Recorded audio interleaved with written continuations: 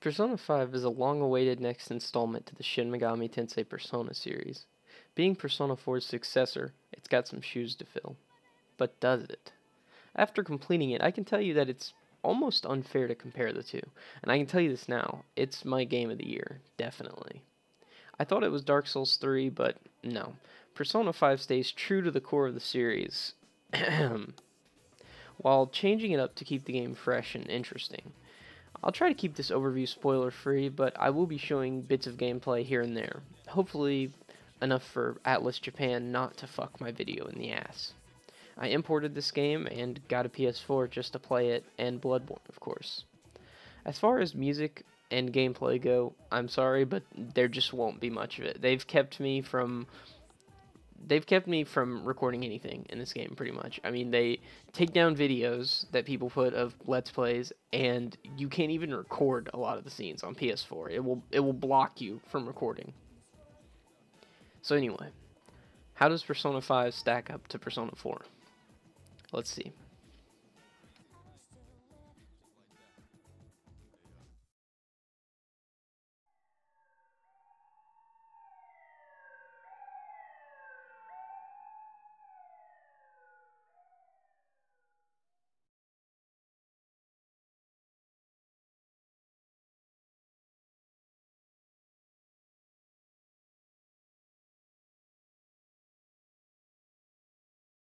For each aspect of Persona 5 that I review, I'll also be looking back in retrospect on Persona 4, namely Persona 4 Golden. The first aspect I'd like to look at is the first 10 hours, without any spoilers for either of the games. Persona 4 starts out with a second-year student getting out of his hometown and entering a quiet town that's also in Japan. Of course, like most of the Persona games, you meet your friends first, and then you find out that the rumor about the Midnight Channel is real, and then, of course, it starts out, setting up the characters, the story, all these people are going to be invested with 50 hours in. I personally think that Persona 4 isn't at its best until about 40 hours in, like I said, when you're invested in everyone and, shit starts going down. The first 10 hours are setup, prologue, 10-hour prologue. Now, Persona 5 is a lot like Persona 4 if you turned it on its head. Rather than being a perfect second year in high school, you're a second year with a record in this game. You're a criminal. No other schools in Japan will take the main character of this game, so he's on thin ice when it comes to the one that you attend. The game seems to be more about making evildoers and criminals admit what they did by stealing their hearts and making them have a change of heart, and that's where the tagline comes from. Persona 4 was more about making people accept feelings that they didn't want to acknowledge.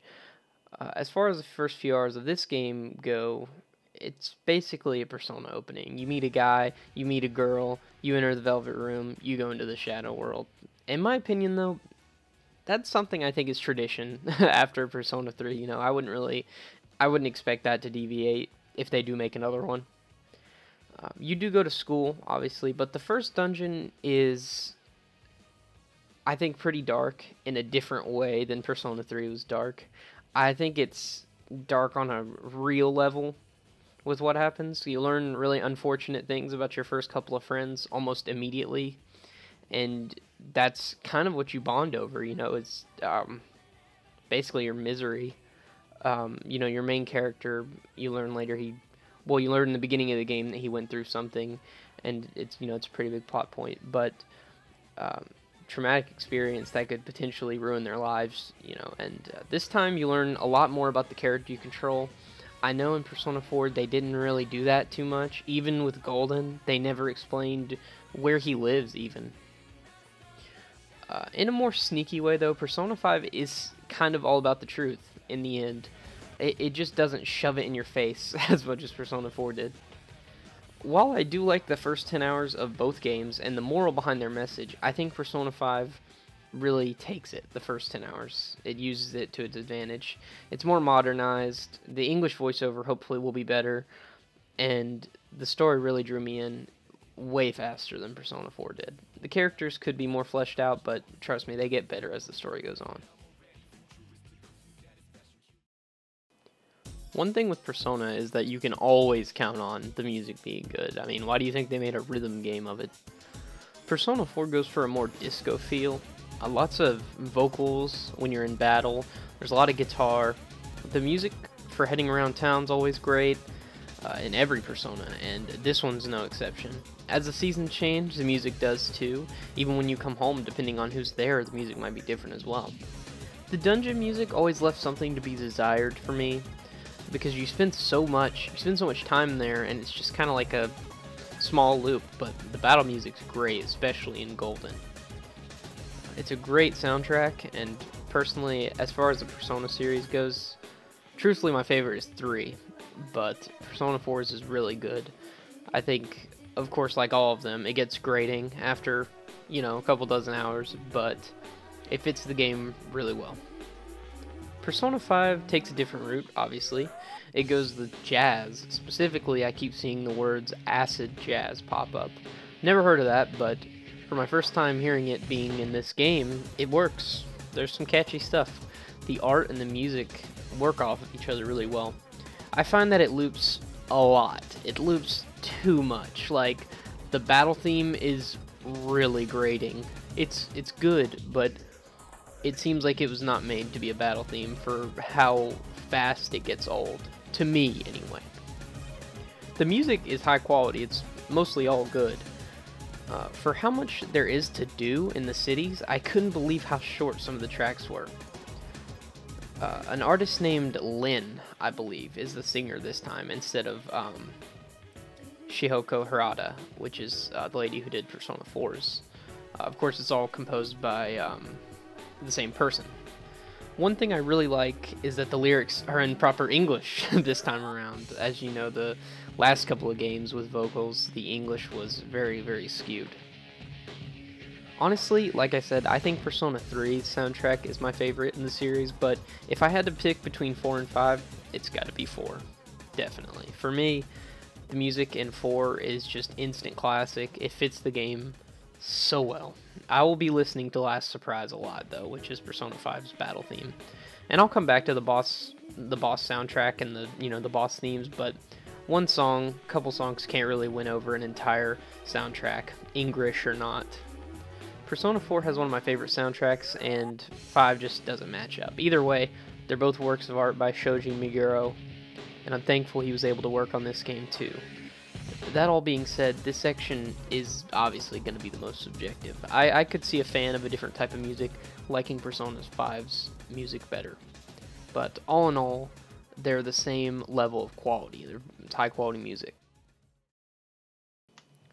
As you know, there isn't really much to say here. Persona 4's gameplay is mostly the same as Persona 3's, more or less, with a few differences. You know, the dungeons are just heading up floors, catching shadows via a card system, beating bosses, developing social links. I mean, you know, why change something that worked the first time? I'm not trying to skim over details, but if you're watching this, you've likely at least played Persona 3 or 4. The gameplay's always been solid, but obviously with Persona 5, they didn't want to do the same thing again, you know. I mean, personally, I think it would still be good, but there's a certain bad taste left from a game piggybacking off the other success. Persona 5 keeps the foundation of everything Persona 3 and 4 had on the table as far as the turn-based combat, but basically just wipes everything off the table. Social links, dungeons, check. Everything else, gone. Say goodbye to just going up floors over and over. In this game, you're exploring palaces, heading through vents, jumping from pillar to pillar, and finally going back to catching shadows via a dialogue system instead of playing that damn RNG card game. This was something that was in the earlier games, and of course the Shin Megami Tensei games. If you're not a fan of Atlus, you might be interested in knowing that they came up with the formula for Pokemon first, actually, 4 years before the first Pokemon title. It's a common mistake when people are comparing the Persona and the Shin Megami Tensei games to Pokemon. And of course it's a genius idea, it works perfectly. You interrogate enemies when they're hurt via a hold-up, which is basically like an all-out attack from Persona 4. Except in this game, you can choose whether you want to attack or capture. I was very surprised at how much platforming there was. And I don't mean like Mario platforming, I mean like scripted platforming. Kind of like, oh, you're stuck here. You need to find a way to get here from here. Like, it's weird, you know, because usually it's pretty linear, and I don't mind that. It just really surprised me. There's a lot of, like, chandelier jumping, walking on ledges, and in later dungeons, there's puzzles. Like, a lot of puzzles. Not something, once again, something I wouldn't have expected. I also love they explain why you fight so many shadows when you just encounter one. You know, if you've ever played the older games, you find one shadow, and it's like 5 of them. One of my issues, though, with this game is it's really easy. Like, it's ridiculously. I think I died 4 or 5 times. It's a very easy game on normal. They've got this thing called baton touch, where if you hit an enemy's weak point, you can give your extra turn to your teammate, and that makes it really easy. Social links not only affect your Persona fusions, but they also give you an added boost. Like, there's no spoilers, but there is one link that once you max them out, they'll make it to where you can spend more time. You can spend time with people at nighttime after visiting the dungeon, which has never been a thing. That's always been, you know, you go to a dungeon, you have to rest that night, and you're not going to be able to do anything that night. So there's a new reason to level your social links in this game. Also, once you max them out, it carries over into New Game Plus. Another highlight from Persona 5 I wanted to talk about was the side missions. And once you level up a social link, they'll complain about something. I know one of them talked about being bullied, and so you have to change the heart of that bully in this side area. And I thought that was a really cool idea. There are a lot of these side missions, and they're all optional, of course. But I thought it was a great idea. It reminds me a lot of Persona 3, because it's the side area is pretty much Tartarus. It's, you know, you're just going down, down, down. But the palaces, the new dungeons, are actually they're very dynamic. They all look different. They have a different layout, puzzles, platforming, you know, all that. Definitely Persona 5 has better gameplay. I think this is going to be, if they do make another Persona, this is going to be the standard they go for, definitely. Because it's, yeah, I was just surprised. I was blown away at how, it's a bold move. It's really a bold move. I'm looking forward to seeing what people think of it in America. I won't talk too much about this, but I just had to brag on this game's art style. Persona 5 wins over any of them. This game's art style, I love it. I love the perfect amount of cel shading that's right in between, like, Catherine and Wind Waker, where the edges are cel shaded and the rest is just, you know, a unique style. If you like the game Catherine, like I said, you'll love how this game looks. That was also made by Atlus. And no matter how this game's received in the West, I know this art just has to be loved worldwide. I mean, it's a beautiful game, and it's so nice to see one of these games finally premiering on a console again. The last Persona, the original Persona 4, was on the PS2, and that was 7 or 8 years ago. So it's been a long time. Long story short, though, you don't need to worry about the art. You'll get to see some of your favorite Personas, including Izanagi and Thanatos, if you buy the DLC, I think it is. Basically remastered, all of them, though. It's my favorite art so far, and I can't wait for the animation, if they ever do a full-length one, you know, like an actual full anime.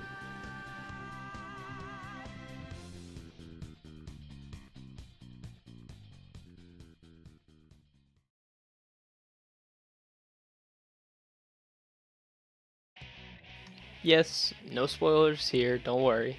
If you haven't played Persona 4, shame. Obviously, if you're interested in Persona 5, you don't need to play any of the rest. But Persona 4's basis is solving murders. The one who's actually the murderer ends up being a real mindfuck. It satisfied me. I liked how the game ended. Maybe a little bit too happy for a Megami Tensei game, but it wasn't too bad to me. Obviously, it wasn't too bad for a lot of people.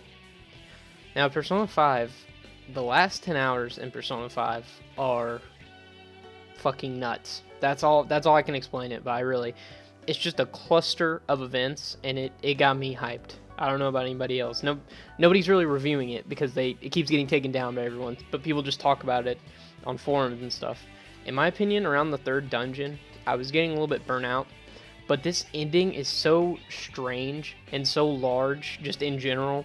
I think it's my favorite one so far in a Persona game. It starts out with a twist that I think they wanted you to predict this twist, and I personally did.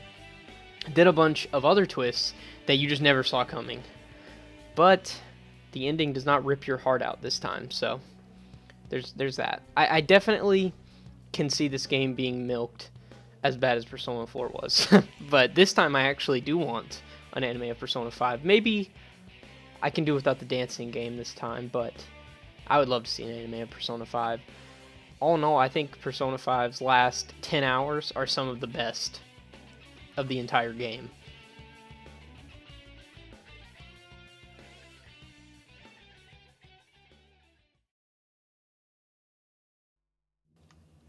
Personally, I feel like Persona 4 will still be the most liked game as far as reviews go. It's really something that's hard to live up to. But Persona 5 is a great game. It's been 8 years since a main series Persona debuted on a PlayStation, and it really shows. It looks great, plays great, and the characters take a while to warm up to, but I think that works out for the better in the end. Romance the Temperance Arcana, by the way. I love the way it looks, plays, and the few shortcomings it has are easy to get over. I imported it on December 24th and finished it on the 12th of January.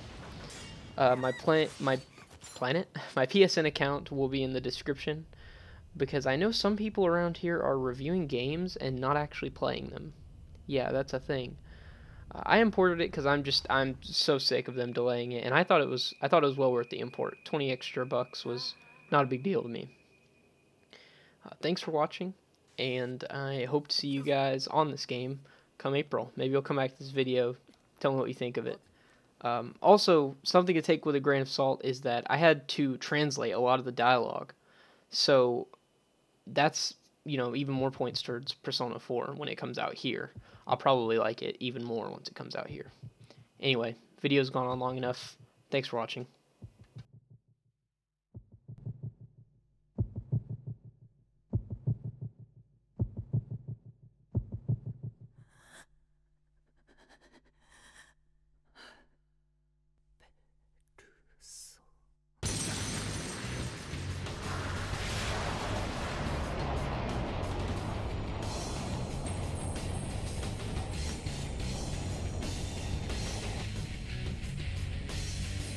我